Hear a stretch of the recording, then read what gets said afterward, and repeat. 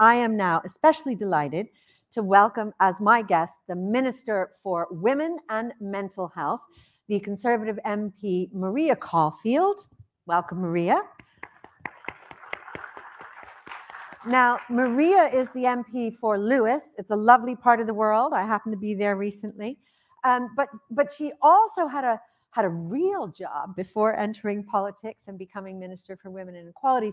She was a nurse for several decades and also a nurse latterly in cancer care. And I was chatting with her before, and the reason that she got into politics was there was a very good hospital in her constituency that was going to be shut down, and she felt that was terrible, so she campaigned to keep it open successfully. So they, of course, co-opted her into politics.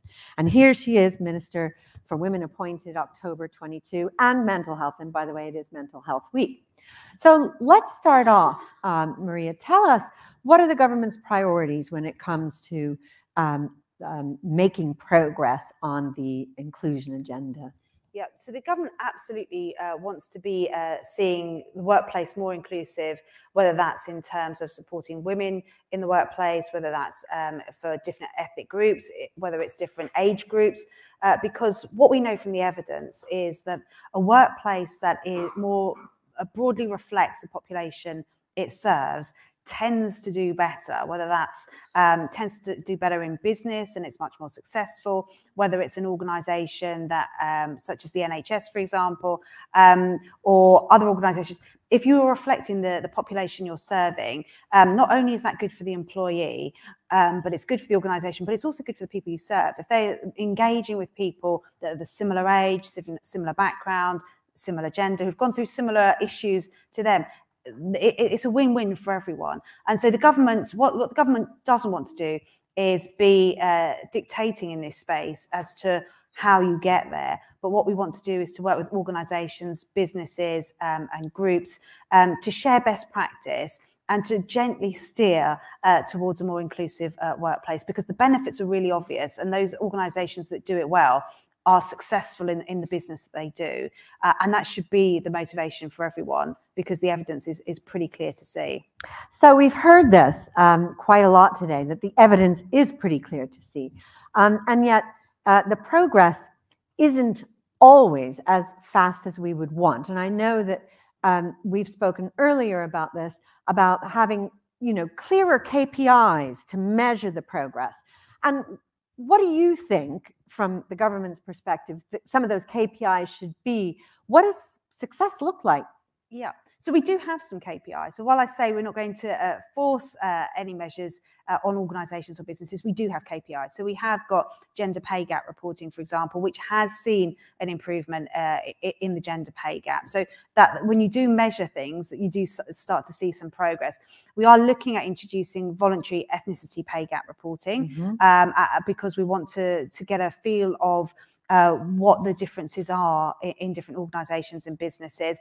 But that the more characteristics you measure, the more complex it becomes. So, for example, is it around a difference in ethnicity in terms of pay gap reporting, or does gender have a factor in that, or do other factors? So we are rolling out a voluntary scheme and asking employers to be part of that. We've got the Inclusive Britain report, which the government has produced, which looks at a wide range of issues, not just the workplace.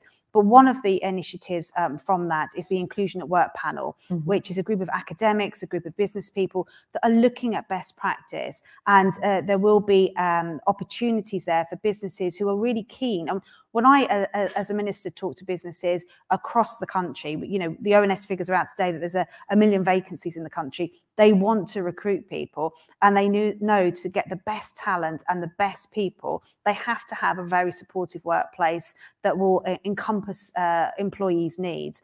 And so they're really actually hungry to find out what will work in my organisation to benefit my employees. And it's not just a case of recruiting, it's retaining as well. So a good example of that is around the work we're doing about menopause in the workplace. And we're, as the government, Parliament, the NHS, have all signed up for the Wellbeing for Women menopause workplace pledge.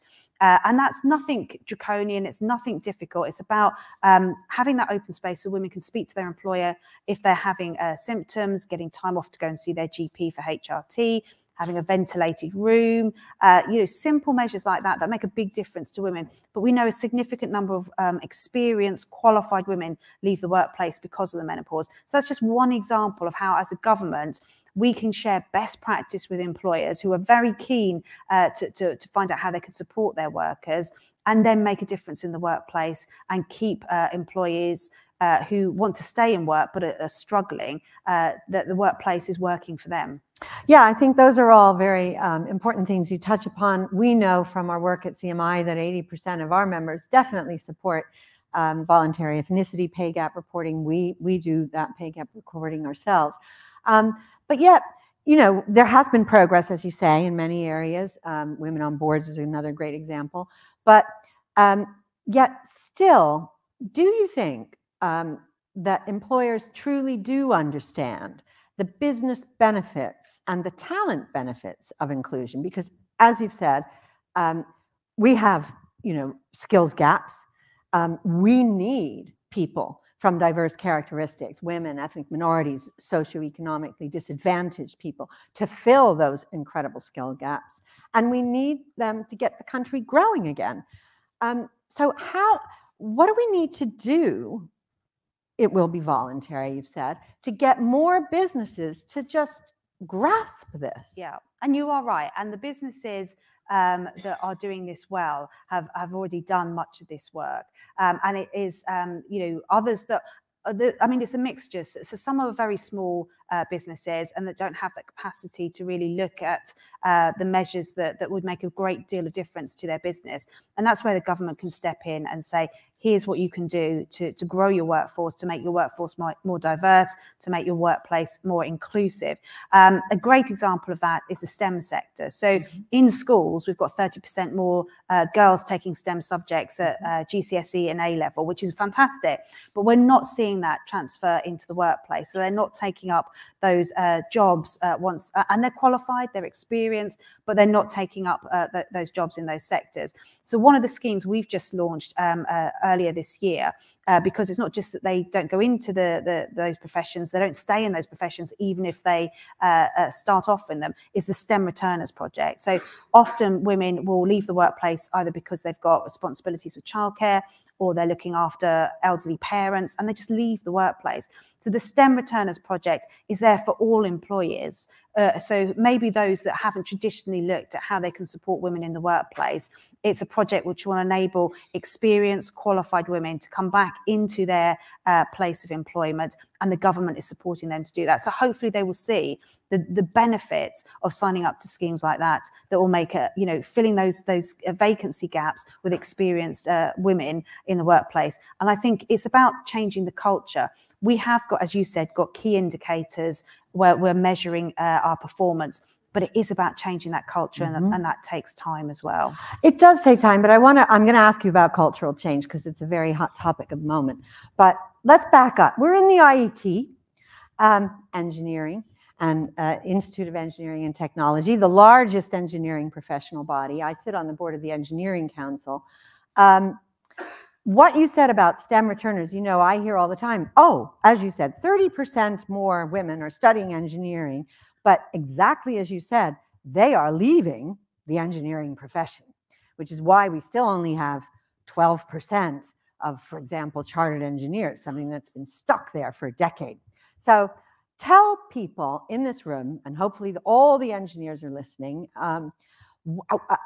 how can they access this STEM returner scheme? Because it is a critical enabler. Yeah. So what do I need to do as a business? I want to get a skilled person in my employ. What do I need to do?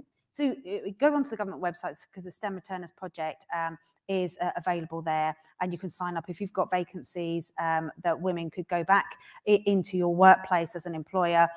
We can help guide you through that, and we've got women who are keen to get back into the workplace, and we support them through that, and we'll give them advice as well. And as part of the Inclusive Britain work that we've been doing, which looks at a wide range of issues facing people across the country, employment is one of those.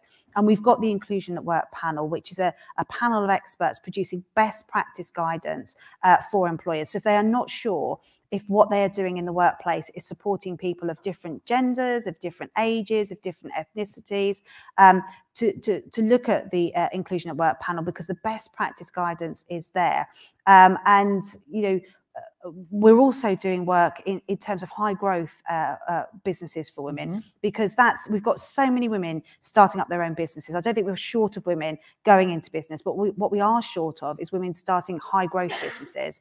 And if you look at the data, and we've got Anne Bowden, who's chairing our high growth task force, because we absolutely need to encourage those women. It will add billions to our economy if we can get women leading their own high growth businesses. But venture capital is one of the big kind of restrictions to that taking off at the moment. And that's all down to networks. So if you look at men in business, they've been in business for decades. They know the people who give out the money. They've got the contacts who know them, who will take a risk on their business. And at the moment, for every pound of venture capital that's given to a new business, 89 pence of that goes to businesses set up by men. Yeah. Only a penny goes to businesses set up by women.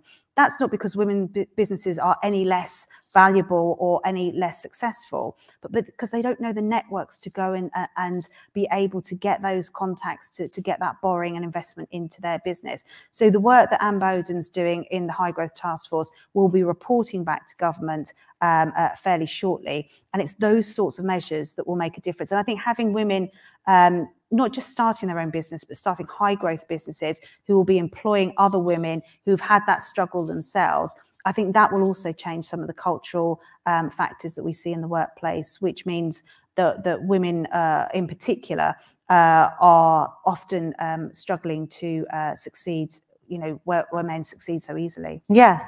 Well, and one of the themes that's come up today quite a lot is what we need to do. And this was a question Martha Lane Fox asked at the beginning of the day: do we have the right people in the room? And when you look at cultural change, because you've referenced that a lot of this is about cultural change, and that's not easy. But, you know, sometimes we have to say, do we have the right people in the room? And make sure we have the right people in the room that are capable of changing that culture. What is your view of that? Do we have the right senior leaders in the room to make the cultural changes we need to put inclusive behaviors at the top of not just the business, but also the government and society's agenda? What else do we need to do? Yeah, so I think we do. So with women like Anne Bowden, who started her own bank and struggled to do so, even though she had spent her whole working life in the finance sector, and seeing the struggle that she had and her remarkable story of how she succeeded, you know, she knows the barriers that the women are facing in the high growth industry. So having that experience in there, and I think that's why I think Ronald Reagan said the 9 most frightening words are, we're from the government and we're here to help. The government isn't always the best people to have in the room. You know, we can measure things, we can provide funding, we can provide structure, we can provide legislation, but actually unless it comes from within, often that difference is only superficial. And what we don't want to do is, when we're doing, whether it's gender pay gap reporting or the number of girls going into studying STEM, we don't want it to look good on the surface and then underneath nothing's actually changed. And so it is about getting people, experienced people in the various sectors. So whether that's construction, whether that's STEM, whether that's non-traditional sectors, we need to have those in the room. And the government's trying to do that with the range of task force and getting the sectors themselves to think, you know, we've got vacancies here, how can we fill them? Why aren't we filling them? Why is it that the women are going to work in other sectors? Is it because construction isn't attractive? Is it because the STEM sector isn't attractive to the workplace? Is it childcare? Is it progression? Is it that the culture within that sector is misogynistic? Whatever it is. And I think that's when you get that change. Government can only do so much, and we can support. But if we mandate, if we legislate, that sometimes looks good on the surface, but hasn't really changed anything underneath. Well, it's interesting. You've mentioned a number of barriers that have come up and to greater progress. One, definitely childcare. I'd be interested to get your thoughts on what more could be done there. Another is, you know, if I refer to the behavioral aspect, CMI is all about better leadership and management. As we know, better leadership and management is a huge driver of productivity and inclusivity. We have it at the center of our professional standard. Do you think that people pay enough attention in some of these sectors where there are fewer women to the importance of management and leadership behaviors? Yeah, no, I think there is an issue there, and some sectors do operate in a silo, and so they're not necessarily influenced by what other organisations are doing, and maybe for too long have been able to operate in that manner. But I think the workplace is changing, and I think the fact that we have so many vacancies now in this country, and we have a skills shortage, that it's making every sector look, how can they attract the best possible talent? And if they're not able to, why is that? So I think all organisations are looking at that. And I think employees are in a much more powerful position than they've ever been in before. They can pick and choose which sectors they work in. People don't just stay in a job for life now.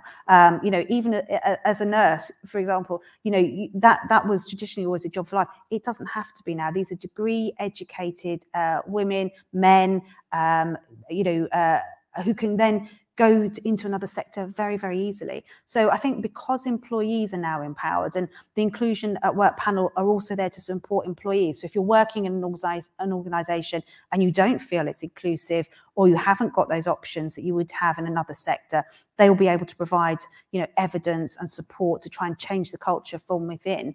But I think it's about empowering employees as well as trying to change that culture at the top, because you know, employees will vote with their feet, and they will go to those sectors now where do provide that kind of opportunity to thrive, that will pay for your training and your development, that will take a chance on you and promote you, and you don't have to stay in an organisation that won't do that. Well, and increasingly, as we've heard throughout today, people are voting with their feet, younger people especially.